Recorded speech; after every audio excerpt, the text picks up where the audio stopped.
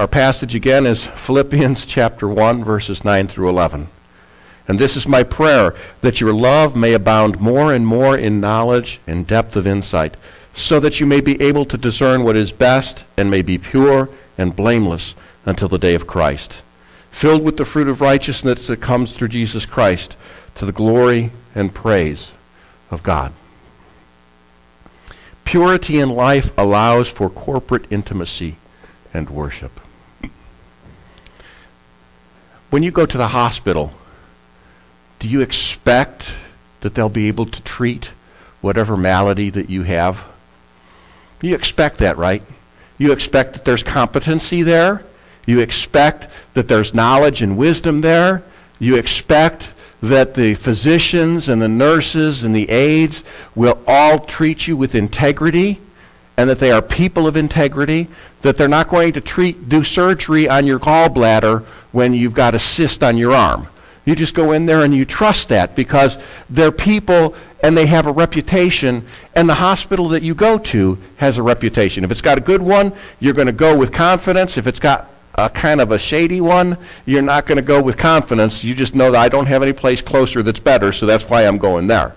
You know, there are some places that call themselves hospitals that we would say are really only aid stations, you know, and if you're going to have this or this procedure done, they're okay. But if you want something more serious, go someplace else, because their track record isn't that great. You know, as people look at hospitals, they look at churches too. Is the church that I'm going to go to a safe place? Is it a place that I can be myself and people aren't going to ridicule me, and people aren't going to put me down, and people aren't going to just point things out in my life? Is it a safe place that I can go and I can share my burdens and know that it's not going to be broadcast around the community? Because there are churches that have that reputation, aren't there? If you share a prayer request with this group, you know that the whole community is going to know about it. But if you share it with this group, you know that only that group's going to know about it, and that's where you want it to stay. That's what it is in developing a pure and blameless life for ourselves as individuals and then as a church. It becomes known by the people that we encounter that they're safe people. They live out the best they can the things that they say they believe God's telling them to do. You know, hypocrisy is part of the church because we're human. We say that we want to be this way, but sometimes we act this way. The key is not getting comfortable with hypocrisy, but being uncomfortable with hypocrisy, recognizing that we're sinful creatures and that we'll do things against what we believe from time to time, but not being comfortable with that. Being people who will say, we don't want to tolerate that in our lives, and we don't want to tolerate that in our congregation. But sometimes we're afraid. We're afraid to say, Charlie, you know, what you've been doing really isn't the greatest thing. You're calling yourself a Christian, but you're doing this or you're doing that, and you really should be looking to the Lord and helping you through that. We're afraid to say that to people, aren't we? Charlie's not doing anything wrong. I'm just using this as an example. He's the safest one here. You know? And Charlie's going, oh, what did I do? What did I do? You didn't do anything, buddy. It's just an example. We do that, though. We're afraid to be honest with brothers and sisters in Christ. And what that does is that allows them to continue on that path unchecked. And because they're part of our congregation, people look and say, you're doing that. And they're not saying anything about it. I don't know about that church. Churches have that kind of reputation, don't they? You could probably pick out one or two. That they say you shouldn't do this, but it's going on all over the place in that church. And how can a church really worship intimately when that kind of stuff is going on? And how can it be considered to be a safe place? A place where people can come and find hope, help, and healing. And that's the foundation.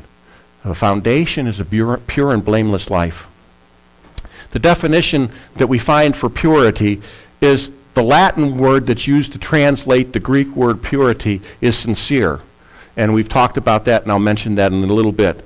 But it means to be tested by sunlight. It means to be tested by sunlight. That it's tested by the light of the sun. A certain thing, if we say that it's pure, it's brought out into the light, and it's seen by everybody, and it's seen to be pure. Okay? Think about that in terms of our lives. Could we comfortably say that you could take me out into the public and fully display my life, and it would show nothing but purity? Or are there impurities that I try and cover up and hide?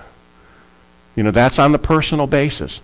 And that would be the same for the church. Can our church be taken out into the community and shown completely by the sun, the light of God's grace, that we're pure? Or is there impurity? So it means to be tested by sunlight. And the Latin word that's used is sincere, and it means without wax. And we've talked about that. When Rome went on its conquering binge, they destroyed the Greek and other cultures, their fine arts, because they were just out to conquer land. After they'd conquered and they'd established, they recognized that historical significance of art. And so they began to gather up art, and people, in an attempt to make money, would use wax as a glue to glue the pottery back together, or the sculpted pieces of art. And when you take it out into the sun, the sun would melt the wax and it would show the cracks. And so it came to a point that there was a stamp placed on anything sold, and that stamp said it was sincere, meaning without wax, meaning that it was pure. The word also carries the idea of cohesiveness, oneness, and unity.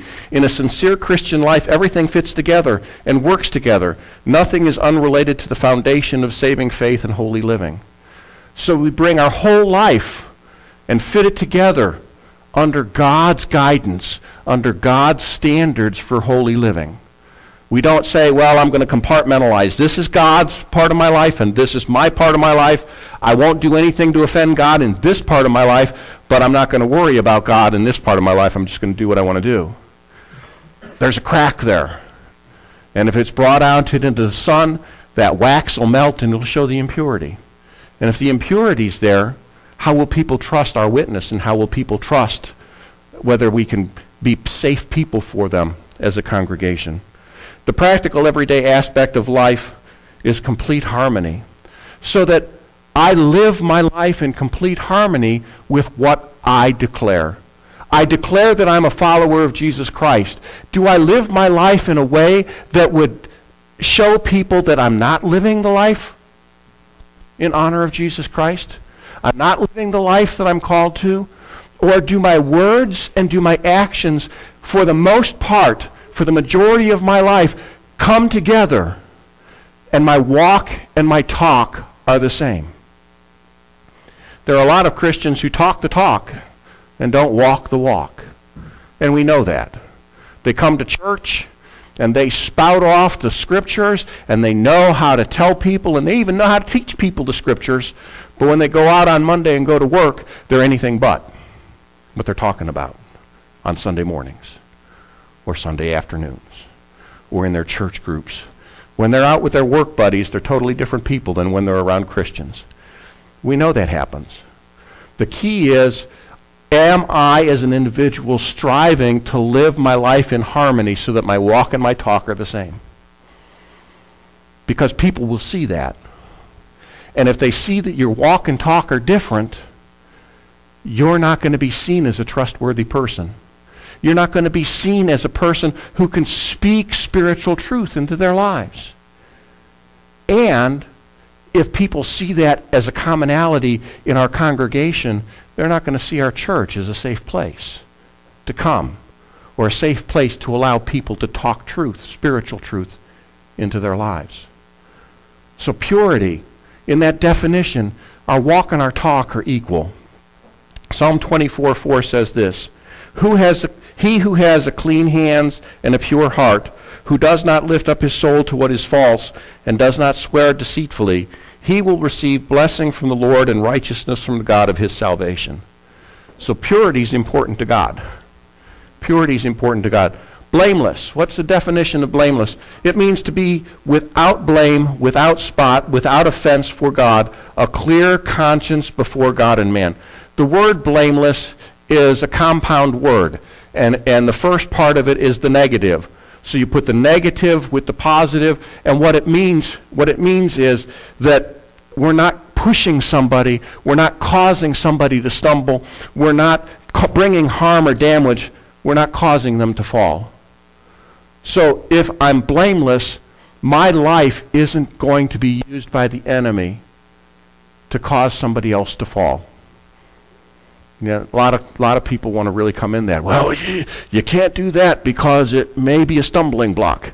Well, that's not really what blameless means. Blameless means that the life that I live, people are going to attack, but will it stick? When they start saying, well, they're this way or they're that way, is it true or isn't it true? Will it stick? To be blameless means the life that I live isn't going to cause somebody else to be dashed. Jesus had something to say about that. He said, woe to the one who causes a little one to stumble. It would be better for them that a millstone be tied around their neck and they be thrown into the lake than they cause a little one to stumble. Do we live a blameless life, a life that is seeking after God? Again, a life where our walk and talk come together. Or by our lifestyle, are we misleading little ones and causing them to go astray? What's our life showing? Am I the same at home as I am at church? To the degree that my children can grow in the Lord instead of saying, he says this, but this is the way that he lives. How's our life? How do our children see our lives? Love forms the basis of a pure and blameless life. If we don't really love Jesus with all our heart, we're not going to care about it. Frankly, if we don't have love for God, we're not going to care about how we live our lives.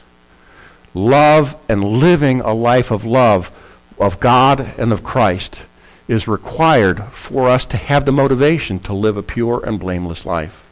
1 Timothy 1:5 says, the aim of our charge is love that issues from a pure heart and a good conscience and a sincere faith.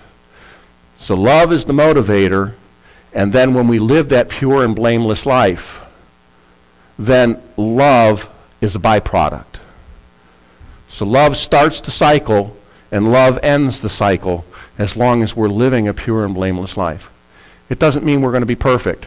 On this earth, we're not going to be. But are we striving to be more and more like Jesus? We have to think about how love in thought, love in life, and love in action come together to be demonstrations of our desire to live like Jesus, of our desire to live a pure and blameless life. A pure and blameless life is a powerful witness. It's a powerful witness to the community. It's a powerful witness to our families. It's a powerful witness to the world. A pure and blameless life is a life of integrity. A pure and blameless life is a life of integrity. My walk and my talk go together seamlessly. Doesn't mean I won't stumble, but I'm going to get up and I'm going to continue to walk the way that I've learned from Scripture. So my walk and my talk go together. It's like living a life of purity and blamelessness is like baking bread. You don't take the flour and the water and the yeast and the butter or margarine and any other ingredients that you would put in and just kind of plop and put it in the oven and out comes a loaf. They have to be mixed together so that they interact with each other, so that they become one. And that's what the walk and talk coming together is like. It's like mixing all the ingredients for baking a loaf of bread so that they all come together so they're seen and become as one, and they truly do become one. Because no longer, when that loaf of bread comes out of that oven, no longer is it just water and just yeast and just flour. It's a cohesive whole unit. It's a loaf of bread. And that's the way our lives are supposed to be, living a pure and blameless life. Spiritual integrity also involves relationships with others. In 2 Corinthians, Paul affirmed that in holiness and godly sincerity, not in fleshly wisdom, but in the grace of God, we have conducted ourselves in the world, and especially towards you. So he says it's important, especially within the Christian family, the body of Christ, to live a life of spiritual integrity so that we are living the same life in church that we're living outside of church. Satan's the accuser of the brethren. He's going to send all kinds of accusations against us, both through our internal receptors of our mind and through the words of other people who are going to accuse us of this or accuse us of that. You know, one of the low points in my life when I was an assistant manager at a Kogo's, and we had a discrepancy between our deposits with the bank. And because the regional manager implicitly trusted the manager, guess where the regional manager was looking? He was looking at me. He was looking at me to be the thief. And I knew that all my things lined up. My accounting all lined up. I knew that. So it didn't bother me on the sense that I had any sense of guilt, but it bothered me on the sense that he thought that I wasn't a person of integrity. And he was so convinced, he was starting to convince my manager, and we had a real good relationship. And then what happened really showed me his integrity. In checking with the bank, they found out the bank had made an error. Did they ever come to me and tell me that? No. They never came to me after accusing me behind my back and pushing this whole investigation that I was a thief. They didn't come and say anything about it. Eventually, my manager said, "Oh yeah, that was all dealt with. The bank made an error," and just kind of brushed it off. The attacks are going to come, but are they going to stick? If they stick, you're not living a pure and blameless life. You're not living a life of integrity. Your walk and your talk don't match up. So Satan's going to come, and the accusations are going to come, but will they stick? A pure and blameless life is the foundation for corporate intimacy. Matthew 5:8 says, "Blessed are the pure in heart, for they shall see God." If we want to have